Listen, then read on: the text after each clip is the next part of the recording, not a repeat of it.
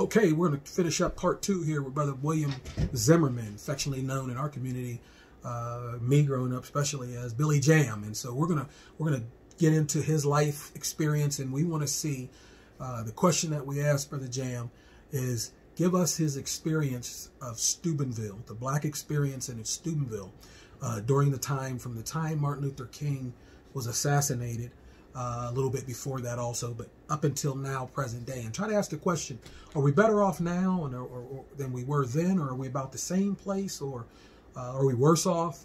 We're just trying to look at the different experiences that was going on in Steubenville as it relates to what went on nationally in that black experience. Again, hit the subscribe button if you want to be a part of this channel. Also hit the notification so anytime we put something new out there, you'll be notified of it. And also hit the like or dislike button if you like what we're saying. And then any comments and questions, of course, go ahead and get those into us. So, Brother Jam, I want to start back with us and go over a little bit of review of what you've already told us in part 1 of this interview. You talked about 1961 as a young man being one of the first families in the North End projects out in the North End. I'm about 10, 15 years younger than you. So in that range anyway, about 10 years rather younger than you. And so I remember these things at a different, rate. Some of these things I didn't know. So being that it was 1961 when those projects originated there is something that I never knew, and you gave me a insight in. You also talked about being in around the time of 1968, traveling to Cincinnati for a basketball camp and meeting somebody that you didn't know at the time, and they weren't who they are to us now in our history, Oscar Robertson. You also talked about later on being a part of a community that had an all-black ran community center, the Community Recreation Center, I think is what it was called, the CRC, and they affectionately known as the Pool which was up there on Adams Street, I believe, right off of Adams Street there, and it was black ran. Also, it was a pool and an actual, center. And I asked you at that time, had there ever been another one like that here? And you said no, or anything like that. And you said no. And I asked you, was it needed? And you said wholeheartedly. Oh, God. And that's a duh, I guess, because I know it's needed, but I just want to get your opinion. If there's a reason you say no, we don't need it, or what we have is sufficient, or what we had was sufficient. You also talked about the black church and the structure of that time that you really thought was something good, and it was a good time to grow up in the neighborhood and the community because it was structured and it had a strong black church. There's something else that you mentioned. Also, you went into athletics. You talked about some of the icons that was actually from here, talking about the Jeter family and Mr. Jeter being that head Jeter, so to speak, and what he had accomplished and what he was to Steubenville. But one of the things I wanted to check on that was interesting is you talked about when you first met Mr. Jeter. He had been, you didn't know this, but he had been an NFL player. He had been a standout at Steubenville Big Red High School, one of the best players ever to be at Big Red. He followed somebody back then who would be well known as Puck Bergwin. Right. He would have knew of him well because he was a little bit closer to that time.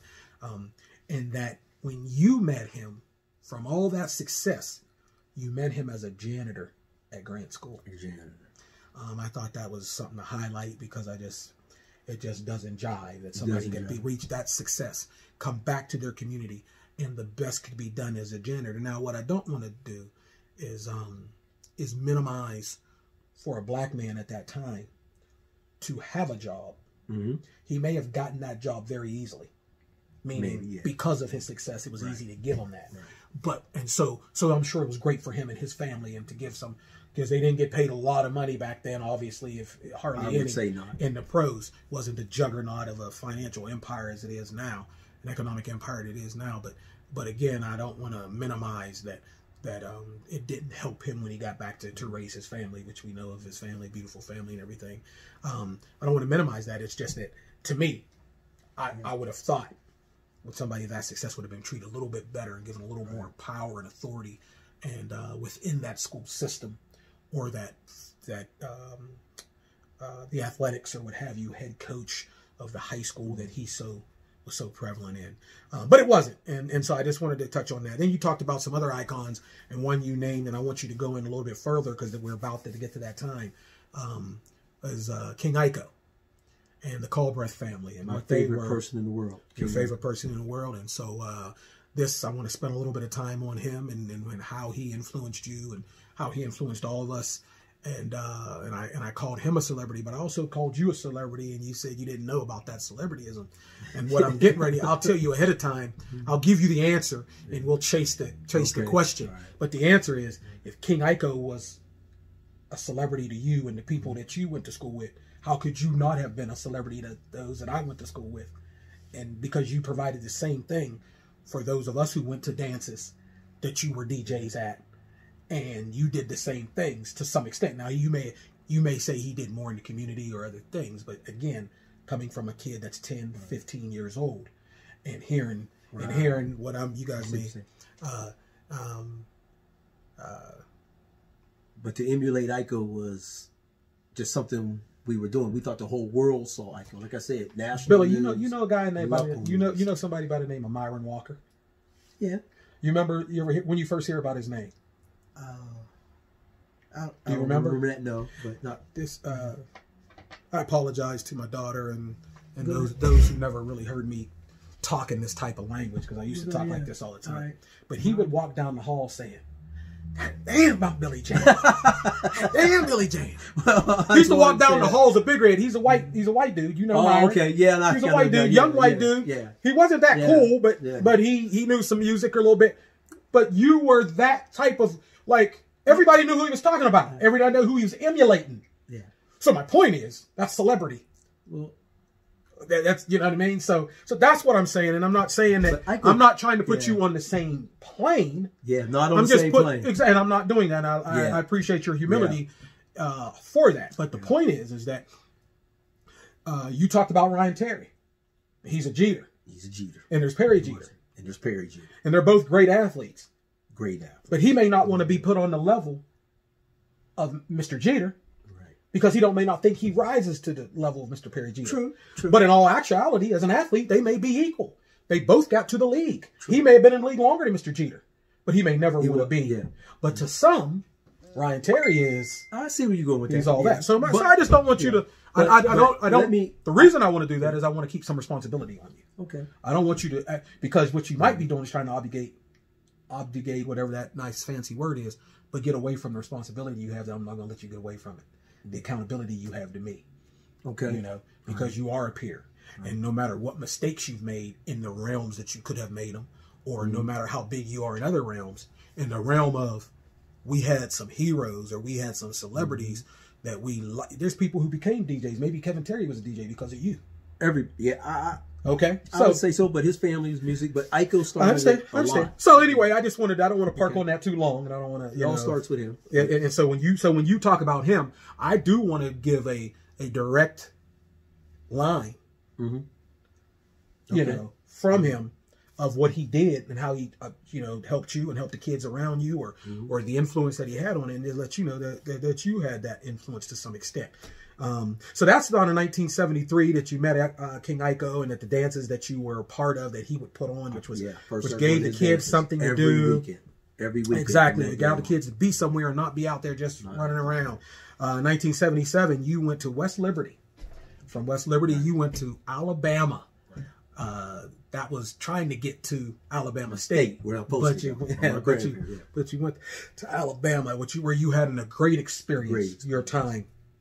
And again, what we did touch on in the first part was that when you say you had a great experience, what you're doing is saying all the positives that you experienced, you consider that a great time. Great time. You're not saying that every moment down in Alabama was great, because you still experienced the things that was going on that the civil rights struggle fought against. Very much so. You experienced the Jim Crow. You experienced the civil rights fight, the disrespect, the oppression. And we went over a couple of examples. You're not loud over there. You're not loud over there. Yeah, exactly. So you experienced that. So again, we want this to be a positive light, and for the black community to figure out where they've been, what they've come through, where they're at now, and understand that they may not be better off than when Dr. King died. We just may be in a different place, but not necessarily a better place. And so as we know, the struggle continues, the fight continues, but the solution should still be sought. And try to figure them out through what we've experienced. So in 1980 is where we park ourselves, at the 80s. Okay. So in the 80s, we find out you got into fatherhood. Right. We also mentioned that you felt you were pretty much equipped for several reasons. One, you had a job, you was interested in employment. You also had the desire to take care of your family and raise your kid. It was a boy or girl? Boy. Your boy, your first Named boy. him after me. Named him after you. So William Zimmerman Jr. You had a son, you had a wife, you had a strong family support. We identified that you had the support Very also strong. from both sides of the family, your in-laws and your family. And so so now you're raising a family and you're 20-some years old, 20 years old. So how did you raise the family? What were some of the things you did in your life, and how was Steubenville at that time? It was, like I said, I had help. Never had a babysitter. Okay. The kids are coming. DJing with Iko. Okay. And as a young man, like you say, I'm saying things. And mind you, I can't DJ. Now, when you say DJing with him, not with him. Okay, at the same time. Got my own equipment. Because of him, or he's one of his influences? Him. Yeah. Okay. There's nobody else to watch. And I start DJing, and I'm making good money, but I can't DJ. And Iko helped me set up my first equipment. When you say you can't DJ, you mean you weren't good at it? I wasn't good at it. Okay. So you seen him do it. I'm going to try to do it, kind of like I'm doing. I see people do interview shows, and I just decide to get my YouTube channel together and say, hey, I think I can do this. True story is I set up at the North End ball field. Okay. I set my equipment up to advertise myself. Okay. I had spent a lot of money on that equipment? I had 11 records. Well, no, my dad. Well, he spent a lot of money on I'm going to tell you, my dad took my paychecks. Okay. For 2 years, and I hated him. He's the most hated man in the world. Saving you money. So when I graduated, he gave me every penny. Nice. And then, now still my money, right? Now you hate you for hating him. I still hate him. Because it's my money. And I said, Dad, I want to start DJing. Yeah, but you wouldn't have the DJ money if he'd let you have your checks. You know what he said? What? You could use 10%.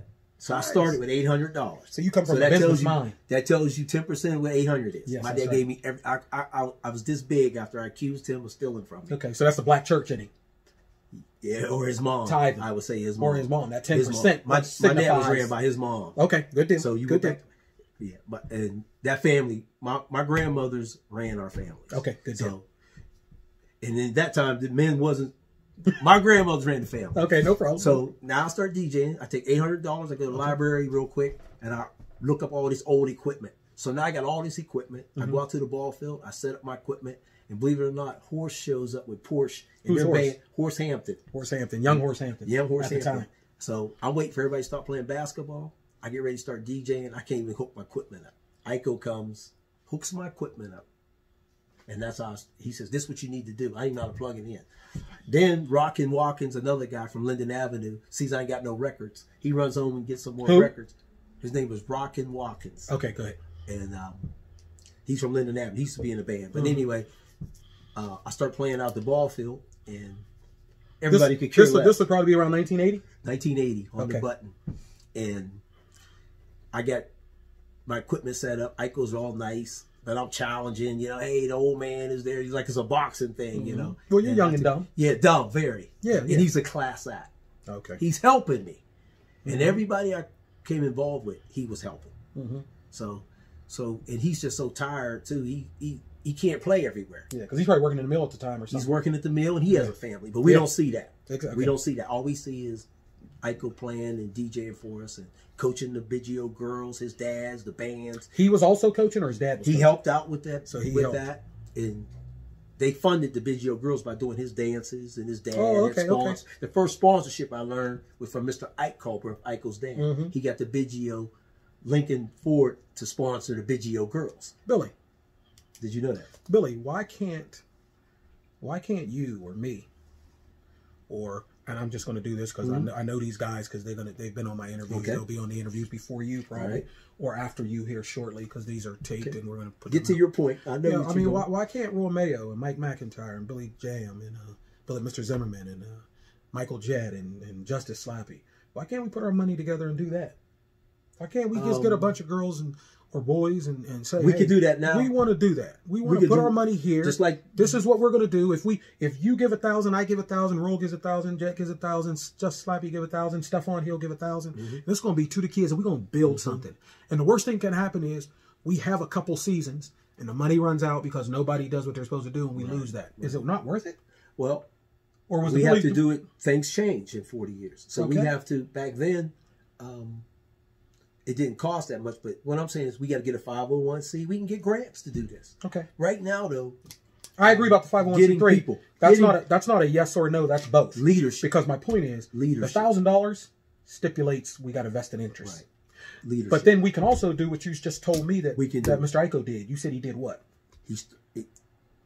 Mr. Ike Culbreth started the sponsorship. He went to Biggio, but he was sponsoring. So you know exactly what he did. The city. He had concerts. James Brown. But he went to Biggio to do what? To get a sponsorship. To get some money. To get some money. And once he got enough money to name the girls after. Yes. And so you know what he did. Biggio girls, right? I know what he did. Right. Royal knows what he did. And they were a class. Jet knows what he did.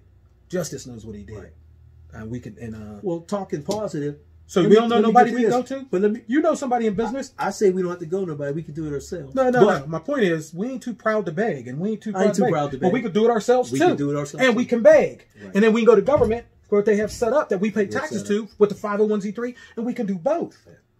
I say that to say, we can do it. Now, if you say we can't, that's something. I say we can. Okay. Because that's something we can talk about, too, while we can. I never underestimate you. Like what you did with the Tigers. Right. That's a national icon. I had people everywhere I go. I've had guys ask me and tell me, how did you do that? What? I said, no, these are guys I was associated with. They put together a program that's better than every program I've seen. Mm-hmm. And the response you guys got, you got kids. You got 100 kids overnight. These guys can't get 2 guys or 20 kids. And that, they can't get them collectively. And so that means never at the same time they have a broken program. And what happened was I was able to get 30 grown folks. 40. I remember when we ordered the shirts. Oh, okay. 40. Oh, yeah, for our things. I was able to get 40 grown folks to say, oh, yeah, I want that too. Right. That's why I asked you, do you want what that happened, or is there something worthy? Yes. And it may not just be that. My point is, there needs to be something that we sit around. We got all these stories and all this knowledge, all this leadership, all this trial and error, all this research. Like there's things that you're a professional in. I told my daughter the other day. My daughter is en route to. She wants to get her PhD. Right. And so a lot of times I'll call her doctor ahead of time. That's right. Yeah, I mean, we got 2 in our family. Okay, good. So she's on her way to get it. And I got 1 already. My son. Consider her too. Yeah. Okay. My son, he's got a George doctor. Okay, good. You know what I mean? So I just call her that. My point though is I told her this, and she, I said you'll probably get mad at this later, but right now, I was just daddy talking, and you haven't got there yet. She says, "Daddy, don't call me a doctor. I'm not a doctor yet." Okay. Yeah. You want to be? You want to get your PhD? Yeah. Okay, then you're a doctor because I know you're gonna do it. But anyway, I'm gonna start calling myself a doctor. Matter of fact, so is Mike McIntyre, PhD/SA. You know what SA stands for? No, tell me. Self-appointed. I like that. Because I got some expertise.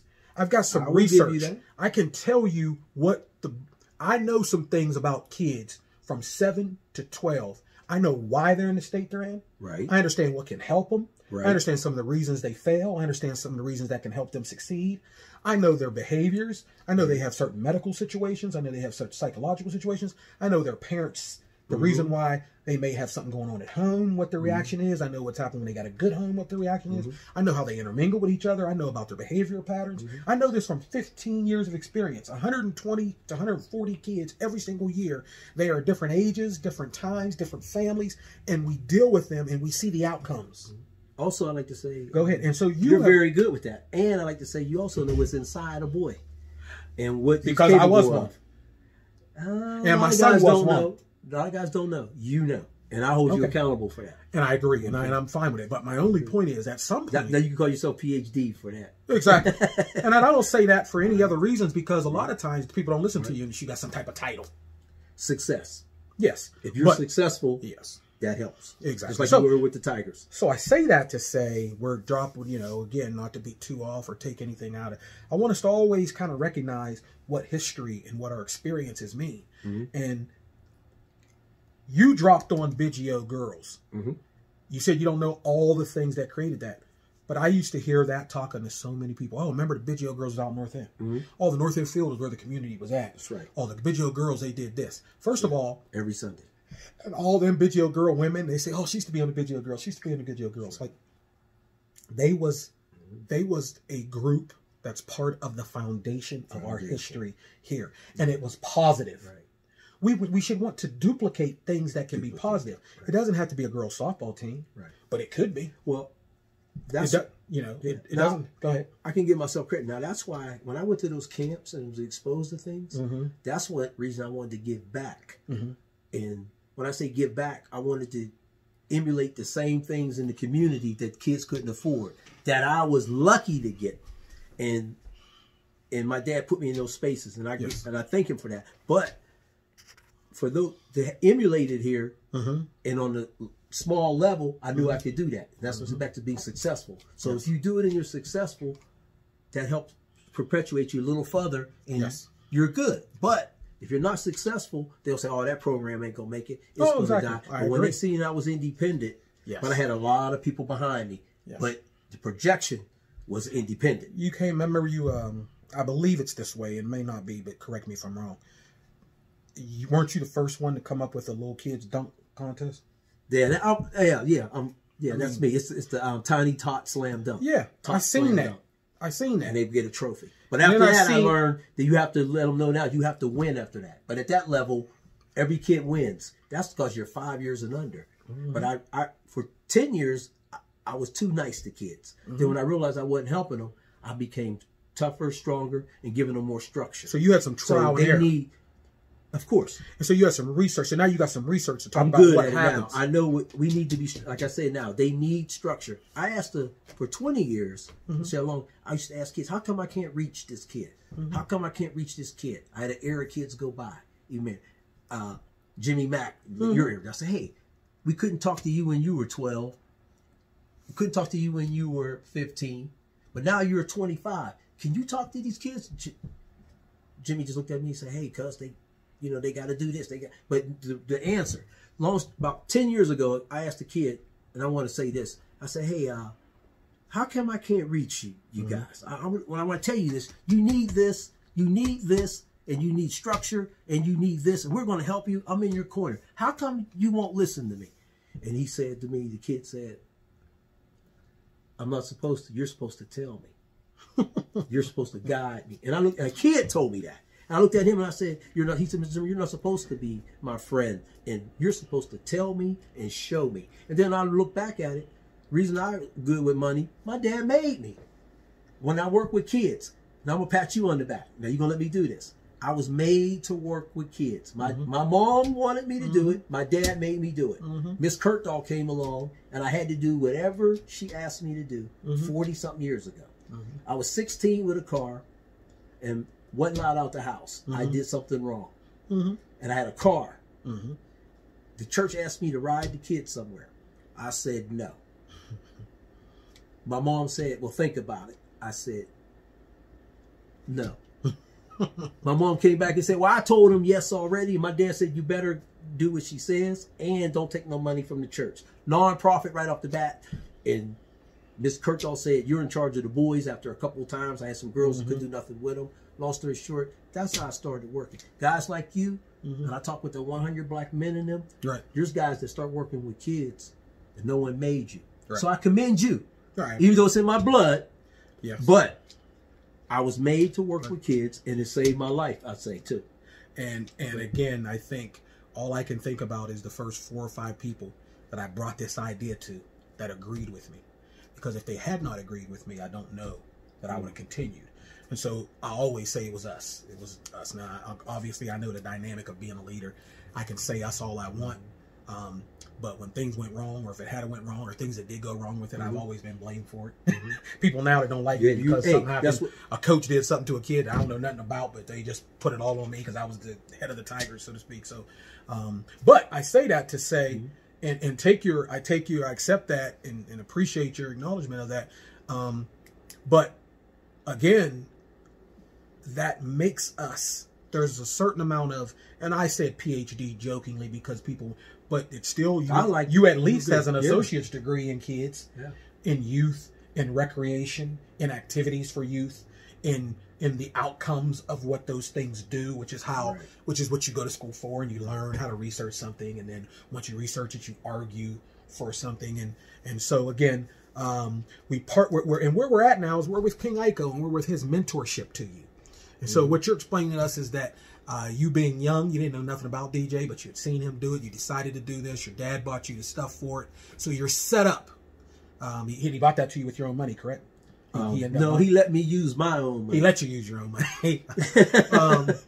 Yeah. And so now you are a year later, 6 months later, after he told you how to hook these things up. And now you're going around and you're going to start being a DJ and you're making some money. But not only are you making money, he's making money. Okay. Sure. I want to know, as you tell me a little bit about the next couple years, as your beginning of the next DJ, couple years. I want two things you to tell me and put it in there how it became about. The biggest thing I want to know is Buckeye Butch. Buckeye and Butch. Brother Goose. Okay, Brother Goose. And Hollywood.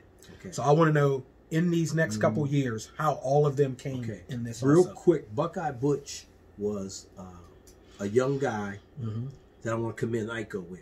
Okay. When we all went into business, I'm just going to say no one would have picked Buckeye. Iko picked him, saw something, and made him a legend and an icon. And he still is. So we all had to have that extra, that DJ to complement Buckeye. Because Iko made that precedent. You couldn't just be yourself. So who was Buckeye Butch with? King Iko. So him and King Iko. What did he do? He just started, he just was I guess he was just tagging along with Iko, and then Iko took him in and made him famous, to be true. Well, what I mean is, would he man the tables, and Iko might be gone, and he would man the table while he was there? As a kid, did he set up the equipment? Iko showed him how to do everything, and I remember as a kid, we were at the Masonic, and everybody just goes, "Buckeye's DJing." We're all getting around, "Buckeye's DJing." Right next thing you know, Buckeye throwing down. Okay. Right?